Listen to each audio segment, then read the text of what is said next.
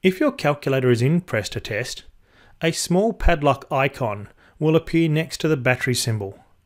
A small LED will be flashing near the USB port on the top of your calculator, and some of the features on your calculator will be disabled. This tutorial will cover 3 ways to exit Press to Test. One way is to use the computer software that came bundled with your calculator. Open your TI-Nspire Student software, create a new document and insert a calculator application. Now connect your calculator to the computer using the USB cable supplied. From the File menu on your computer, select Save to Handheld. Select the handheld, open the Press to Test folder, and save your file as Exit Test Mode.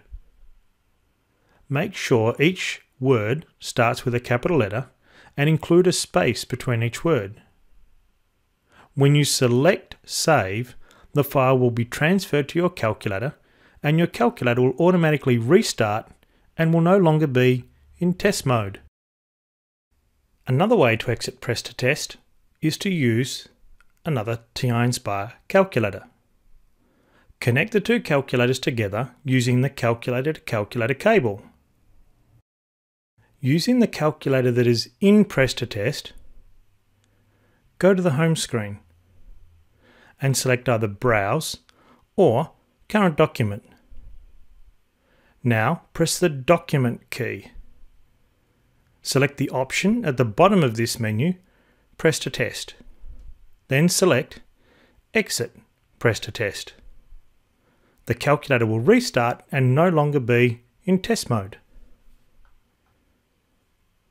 If the first 2 options are not possible, your teacher will most likely have access to the TI-Nspire Premium Teacher software. Have your teacher connect the calculator to their computer. The Premium Teacher software includes a calculator icon with a cog.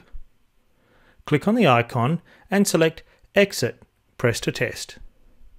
Any calculators connected to the teacher's computer will now exit test mode.